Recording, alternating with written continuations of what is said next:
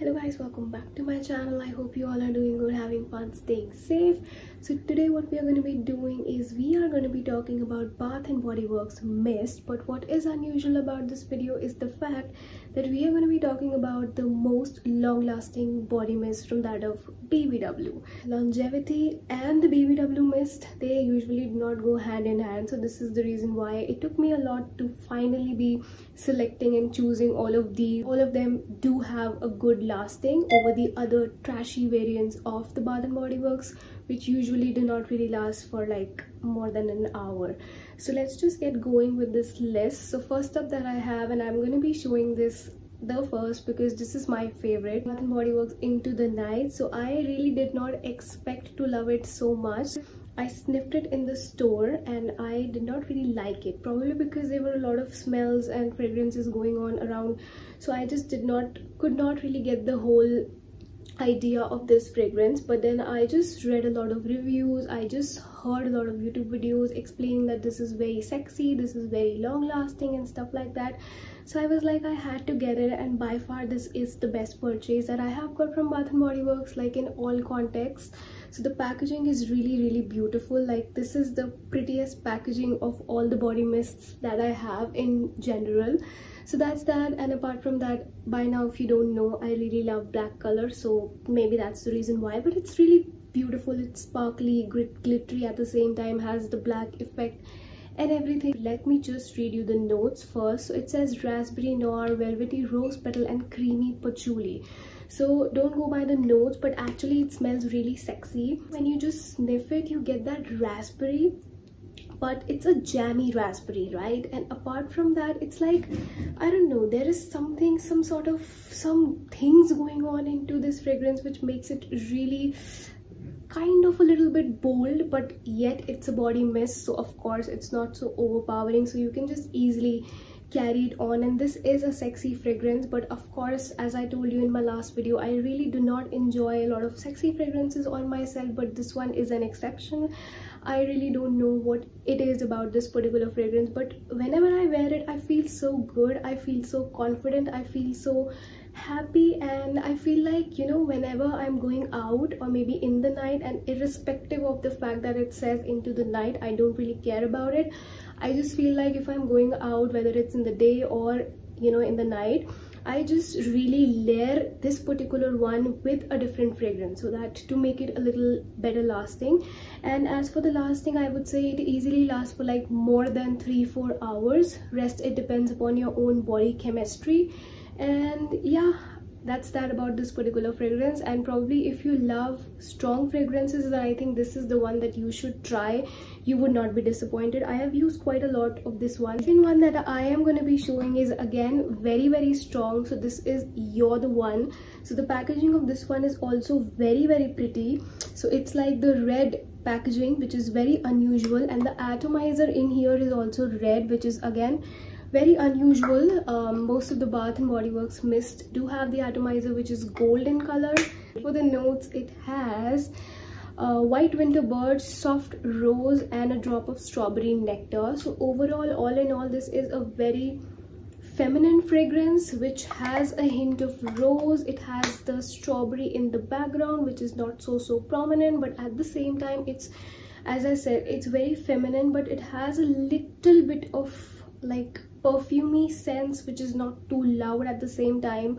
Little bit like a ladylike, maybe like if it's a, you know, if you're a lady, you would really love and enjoy this, but it's not so mature at the same time. Plus, it's, though it is a rose based fragrance, but it's not a generic rose. So if you are trying to get your hands on this one, assuming it's a rose fragrance and you are really particular about the kind of roses that you use, then probably you will be disappointed, because it's not just a simple plain basic rose fragrance. It has a lot more going on at the background, and specifically the strawberry note, which, you know, adds that little bit of, I don't know, the grown-up quality to this scent, which I believe it is really strong in terms of the intensity. So the point to note over here is it is very strong in terms of the intensity that it has, and all throughout the journey of the fragrance, it does not really tame down like the other ones. So for example, I apply this one at 1 p.m. and by the time there is, you know, an hour passes by, it just tames down a little bit. But for this one, the intensity remains the same. This is why I consider this to be very, very strong and more so like a perfume. And it would easily last you for like 3-4 hours. And apart from that, if you apply it on skin, it would last even longer. For me, I tested it on my clothes and that's where it lasted for 3-4 hours, and intensity was very, very strong. So that's that. And I think the fragrance aspect is also really beautiful. So if you want to try something from Bath and Body Works which is more like a perfume, and it would make you feel again a little bit feminine with a boldness, and you love roses but you don't mind if the rose is being tapered a little bit, then I think this is the one that you can go for. It's a really good scent, it's a really appealing scent, but I don't think so that a lot of it's not unisex. This is what I want to say. So it's basically leaning more towards the feminine side of things, but of course a little bit like mature and bold. Not so mature, but you know, you get the vibe, right? If you are maybe in your 30s and you want to try Bath and Body Works, you're really intrigued by the mist but you are not sure whether you'd like it or not, so probably this is the one that you should try, in my opinion. The next one is again one of my favorites, and this was the first, you know, fragrance which I showed on my channel. So this is Cactus Blossom, and I don't have any words to describe this one. Actually, this is something which got all of the other ones. So this was the one which I bought, and I was so impressed with the lasting. I was so impressed with the quality of the scent that I was like, why was I sleeping on the Bath and Body Works mist? Because trying this one, I actually happened to try Winter Candy Apple and Warm Vanilla Sugar, and both of them have trashy lasting. So I was like a little taken aback, and then I saw in someone else's video about this particular one, an Indian YouTuber, and I was like very excited with this whole packaging and the idea of a new packaging being launched which is completely different from that of the other Bath and Body Works mist. So I was like, let me just give it a try. I was very confused between Champagne Toast and this one, but then I just went ahead and got this one, and this is the reason why I just started to dug deep and deep into the Bath and Body Works mist range. Because I just went greedy. I was like, to be very honest, that I got such a great gem fragrance and I should try more. Maybe I could get a better one than this one. And at one point I was so obsessed with this one that I was like, I need to create a backup. It smells sweet, it has that coconut in the background, and together it just smells so feminine, so girly, like feminine and bold and mature is this one, but feminine and girly and soft is this one. So this is more like my type of a fragrance. I don't really use this one because I am really particular about my rose fragrances. So I do like it, but I don't reach out for this really often because I think it's too strong for me sometimes. The Cactus Blossom one is really beautiful to me. It's really soft and girly, as I just mentioned, and it's actually me in a bottle, to be very honest. And apart from that, just one little point, if you have smelled Victoria's Secret's Pure Seduction, which is really a cult favorite for a lot of people do like it, a lot of men do specifically like it because it's very leaning towards the sweet side, and as per the research, men tend to enjoy sweet fragrances on women. Usually they tend to compliment if a woman smells sweet over any other family of fragrances. So it smells alike to the Victoria's Secret's Pure Seduction. I have that one too, and I did compare this one with the Victoria's Secret one in my video. So that's that, and I think it smells really delicious. And if sweet, girly, a little, all of that things really excite you, then I think this is the one that you should go for, and it would not disappoint you. Right, so now let's just move on from all of these, which I really love, to something which is like, I don't know, I am confused in regards to my relationship with this. So this one is the Bath & Body Works Dahlia. Just look at the packaging, it's really very pretty, and this is probably the only fragrance which I was so confused whether I should get it or not, but then I got it on good discount. A lot of people say that it smells like Carolina Herrera Good Girl, which again, Deep Garden is also duped for Carolina Herrera Good Girl. So I'll just compare all three of them for you very quickly. So I think all of them three have the same soul. But what is the difference is only the fact that this one is on the musky side, the Deep Garden from Zara is on the fresh side, and Carolina Herrera Good Girl is a little bit on the chocolatey side. Okay, so that's the only difference that I find. Apart from that, from the bottle, I really like and enjoy this one because it is like, you know, a little bit floral, but there is a musk in the background, which I really enjoy because it's a different scent, but at the same, more so like a perfume also. And the notes on this one mentions velvet dahlia petals, crisp pear, praline musk, and whipped tonka beans, which are really interesting notes. But if you're expecting to smell a particular note in here, then that's not gonna happen. So if, for example, you really like a pear note, which is really common for a lot of fragrances, then you are not going to get it straight up. You're not going to actually get any note straight up. That is why I say it smells like a perfume. From the bottle, I really like it, but I don't really enjoy it that much on myself because my preference is more towards like that of a sweet scent. But of course, if you are a guy watching this and you're looking for something unisex, probably which you could get, you could use, then this is the one that you could go for straight up, because there is no reason why you cannot wear this one. Let's just move to the final 3 mists in the range, which are from the Bakeshop collection.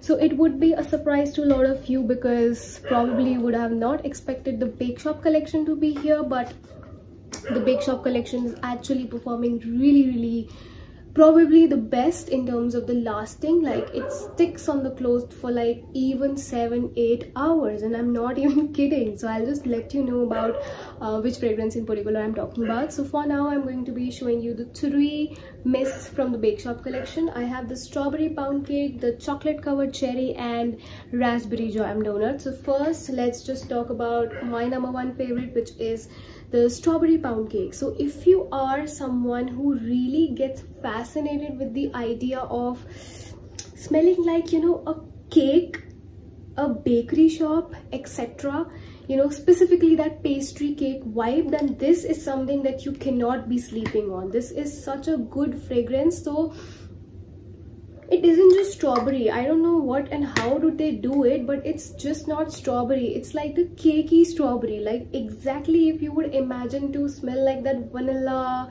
and strawberry cake, and overall the general, you know, fragrance that goes around, revolves around in a bakery shop. And I think this is the one that you would really enjoy. I do get it that for some people this idea is really absurd because you might not feel comfortable in smelling like a pastry, but for me, I would say, not for me just, but in general, I would say this has that pastry vibe. But if you're applying it on your body, people would not be commenting you that, hey, you smell like a pastry. So don't be afraid in that sense. If this scent really calls in for you, then do it, then do buy it.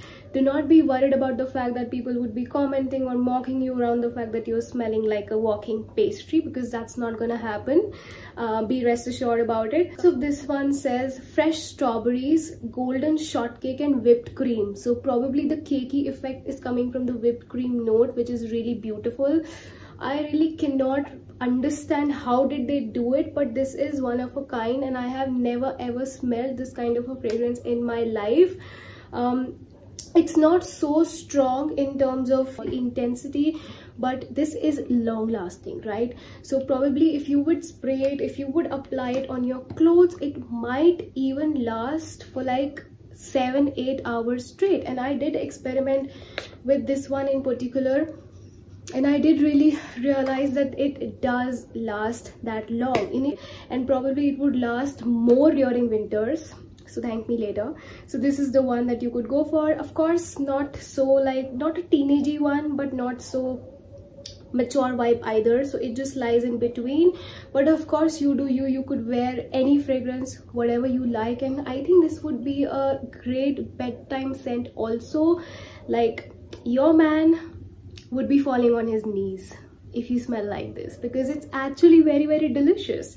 Anyway, let's just talk about something from the same family again, which is the raspberry jam donut, which again is a beautiful fragrance. But one little thing that I want to mention before I start, you know, appreciating this fragrance is that initially when you apply it, so like for the first 1 or 2 minutes when you will apply it, you will feel like you're getting that donut smell, right? The dough smell. But to me, like, of course we live in India and we don't happen to smell, or we don't know how the dough smells like, the donut dough smells like. So to me, the best way to put it is, I really did an analysis of how I feel about this fragrance initially. So in the first 1 or 2 minute max, it smells like fermented Parle-G biscuit. Just imagine, Parle-G biscuit smells delicious, right? If you have ever smelled it, because I usually smell everything, so I know how Parle-G smells like. So it smells like fermented Parle-G biscuit initially for the first 1 minute, but then after that it just quickly settles down very quickly, and then that's when you get the beautiful scent, which is the raspberry jam donut. So you get the jam, you get the raspberry, and they are really mixed together very well. It's not so complex of a scent that would make it a mature scent, so that's the reason why I really like it, because it's not complex. Okay, it's like very fun to wear and happy and all of that thing. And as of for the notes, it has wild raspberry jam, powdered sugar, and warm fluffy donut. So powdered sugar, wow. So it is sweet, as I mentioned. It has that jammy effect to it. Not just the donut effect is coming in the initial sense, but then it just goes away, which is a very good thing, because if that fermented Parle-G thing just existed for long, then probably I would have hated this fragrance, to be very honest. But thankfully it just goes after a minute or so, so I just really like it. And that's that. Really beautiful fragrance. And obviously just the way I said with strawberry pound cake, also I would say the same with it. So the last one is something which is chocolate covered cherry. So it really looks very interesting, and this was something which a lot of people do not like, but that was the reason why I thought that I should get it, because I wanted to see for myself, like, in what category I do fall, whether I do love it or do I hate it like other people, because it's like 50-50 of the thing. So for me, I neither hate it nor do I love it. So it's like, it's a very confusing fragrance for me personally. So sometimes I smell a very beautiful chocolate note, but not just a plain simple chocolate, but a chocolate which has a little bit of liquor, you know, liquor note in the background. That is what I smell. Sometimes I smell a very bad cherry note, which to me smells like a cough syrup, which I hate. Sometimes I smell chocolate along with cherry, which is the best combination, and that gives justice to the fragrance as well. But that is something which is very rare. Most of the times I get the cherry, only the cherry, or sometimes I get the chocolate along with the liquor note, and etc. And every time I smell it, I only get, out of these 3 notes, I get a note, and that is why I'm very confused about this particular fragrance. I don't know, this is the one which could be a unisex fragrance. So if you're a guy and you want to try something different, probably a little bit of that chocolatey note in there, then obviously you would enjoy it. But do mind you, cherry is a very like sort of a note, so either you like cherry or you don't. So if you don't really like cherry, then probably you would hate it, because the cherry note is really strong in this fragrance. But if you're like neutral about cherry, or maybe you love cherry, then probably the odds are that you might enjoy this one as well. So that's that. Let me just quickly redo the notes. Anyway, I have described the fragrance pretty well, so you don't really need to know the notes, but just in case if you do, it has the rich milk chocolate, red cherries, and sweet liqueur. All of that I do get, you know, in a permutation and combination at different times with different things. So that's that. With that, I am done with all of the mists from Bath & Body Works, which are probably very good in terms of lasting. You know, it's not a trashy lasting at all. So probably if you do not really want to try Bath & Body Works because of the fact that they do not last, then I think you are safe if you buy any of these, right? And if I have to recommend something personally which I think you should get, is the Into the Night, which is my favorite. Cactus Blossom if you want a second recommendation, because it just smells like me. It's Isha in a bottle. By the way, my name is Isha. Okay. And if I had to recommend a third one, then I think it's up to you. You can get any of these if you want. Like for the third pick, you can get any of these, okay? But for me, the top 2 has to be Into the Night and Cactus Blossom. With that, I hope that you enjoyed the video, and last but not the least, let's just go forward towards the quote of the day. For today, the quote of the day is not something from my diary, but actually it's from a book which I am reading currently, which says Good Vibes, Good Life by Vex King. So it's a really good book if you're interested in sort of that healing concept, or the fact where you don't really want to care about other people's opinion and all of that, then I think this is a good book. Otherwise also, it's a really good and easy read in my opinion. So I'm just going to be reading a quote for you from this book today.